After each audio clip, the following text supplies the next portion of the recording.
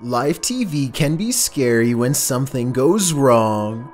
The ratings go up, but so does the fear. Number 12. A news reporter hears a train approach and gets an idea for a shot. Here, let's do it with the train. The idea is to have her walk into the shot and let the train pass by for dramatic effect.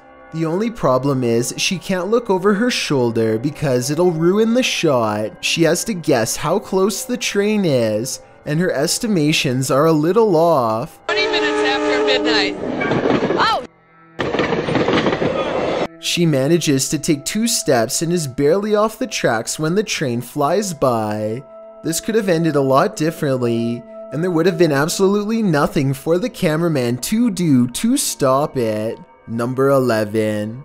This news reporter thinks he has an easy day reporting live from a bug exhibit at the Museum of Natural History. He and his crew decide to make the story more interesting to look at by putting a large exotic moth on his vest before they begin the broadcast, kind of as a joke. It's called an African moon moth, and as they learn more about them, the bug crawls up his neck and cozies up next to his ear. The news reporter can't freak out and plays it cool. I noticed the moth is doing a weird fanning motion with its wings that it wasn't doing before.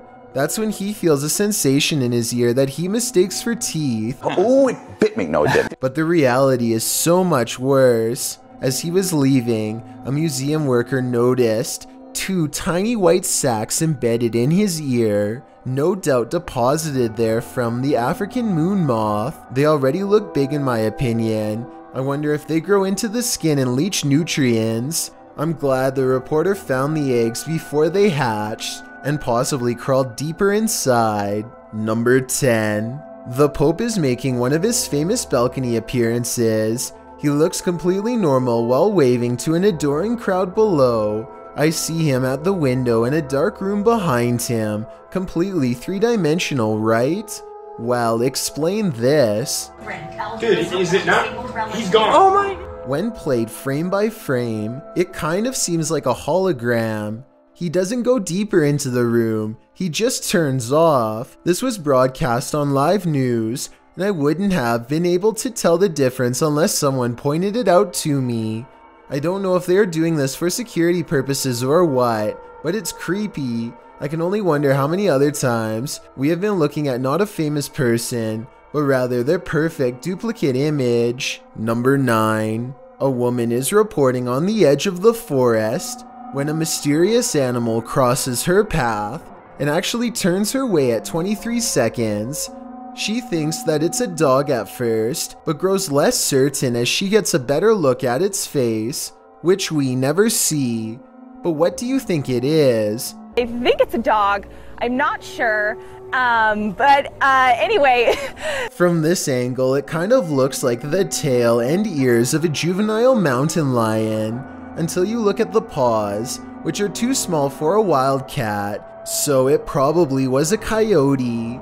Because if this was a domesticated animal, then it should have been more friendly, especially if it was lost. This one just walks right by her without even wagging its tail. A wild animal probably wouldn't approach a person at all, unless it was really out of it, so I guess rabies isn't out of the question. Number 8.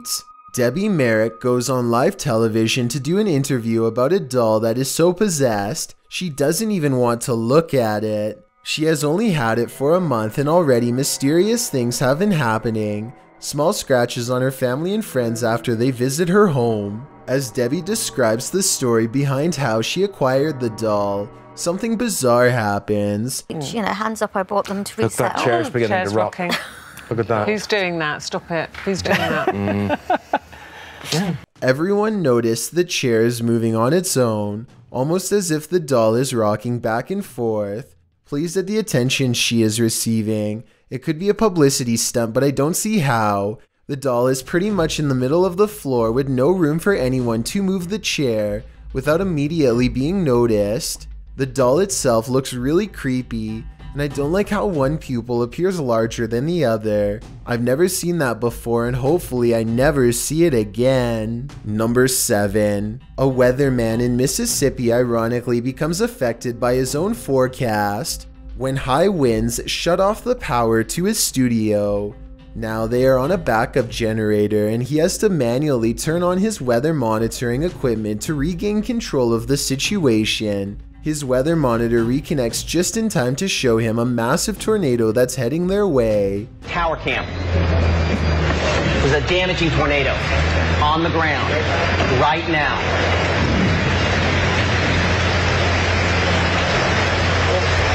He tries to keep his composure, but as a meteorologist, he knows the severity of the storm and that they might not pull through. The significant tornado touchdown.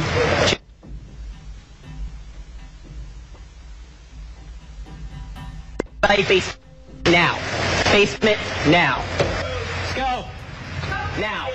When the weatherman is this worried, you know you're in trouble.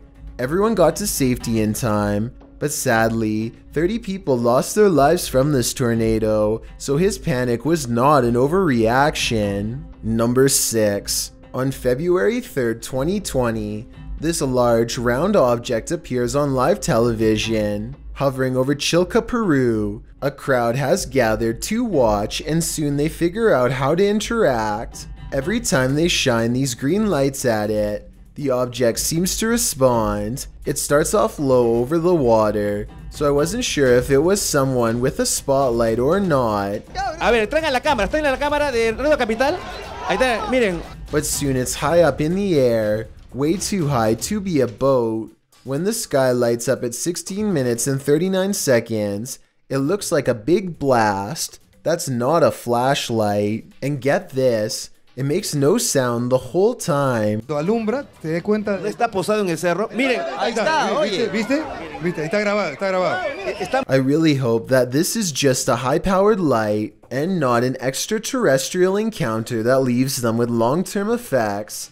If this is fake, tell me how you think it was pulled off. Number 5. Emergency workers gather outside of a room where something terrible has happened and lives were possibly lost. As the camera zooms in, it catches a scary-looking figure peering back at them. Its neck twisted so many times that it has become long and thin. The closer they zoom in, the more facial detail I see. Its face is half shrouded in darkness, but I can see the eyes, and it has tall black hair. Or maybe it's simply a crack in the wall. Number 4. This live broadcast shows a British official holding a red binder as he leaves a building. An associate walks in front of him to block the media, and when he walks behind this car, he emerges with a binder that is now green. Both binders have a distinctive gold seal on the front and appear to be the same one. The only explanation I have is that he handed his assistant the red binder in exchange for a green one, but that would take longer than a couple seconds behind the car to do so. I also don't see how this could be a camera glitch. There is still no official explanation for this from the news station or British officials. So how do you think this unsolved mystery happened? Number 3. A YouTuber named You Want Sun catches an eerie moment on live TV when this news anchor has a problem unlike any I've seen. She sounds normal the entire time, but she starts blinking excessively, followed by this. Is reporting a record turnout at this point. Nevada and Nebraska are also showing that Democrats are getting a jump on early voting. In Washington, I'm Susan Roberts. Ron and Mary. Pause. I've seen videos where both eyes change into a creepy off color before, but I've never seen a video where one eye stays the same and one eye does whatever this is. Also, they cut away from her as soon as it happens, which makes Yuwat's son wonder what exactly happened here. I think it's possible, but I'm not sure, so I'd like to get your thoughts. Was this a glitch or something way worse? Number 2. There's one thing I bet this weather woman forgot to mention in today's live forecast, something you'll never be able to guess. Oh my gosh, that was creepy. Oh, of course he had to be right on my head. Oh, I just don't like that. Spiders. One has begun its web across the camera used for green screen footage, and now it looks like a giant because of an accidental close-up shot. The timing and placement are perfect as it scares her for a second time, and then sneakily crawls away during the fade out. Believe it or not, this isn't the only time something like this has happened. Watch this part and tell me if he gets more scared than she did. But it's the prolonged dry spell, and now we're going to continue with the dry spell and get the real heat. Whoa! Whoa! This time a spider runs down, touches a news anchor 3 times in rapid succession, his screams becoming more surprised each time, and then it runs away. In reality, it's just weaving a web, but it's a crazy coincidence how it seems to crawl towards his head and then down his shirt. I've got a challenge for you. Since you've made it this far, why not like this video and hit subscribe in the next 5 seconds? Because I upload 4 new scary videos every week. If you're curious about what I look like in real life, then go to my Instagram at DylanIsChillinYT and tap that follow button to find out. Number 1. A news reporter is broadcasting live from the beach when she's approached by the Grim Reaper itself. Okay, it's more like a guy dressed wearing a cheesy Grim Reaper costume, plastic scythe and all. But at least he has a scary message to share. The reason why he's walking around dressed as the Grim Reaper is to remind all of the beachgoers that they should probably be staying inside right now, which I do understand what he's talking about. I just wanted to know if you think how he delivered this message is funny or in bad taste. I do see his point and agree that staying home is a good idea. On the other hand, it's kind of ironic that he goes out in public just to tell people to stay home, so he might still be susceptible to the very scenario that he's trying to prevent.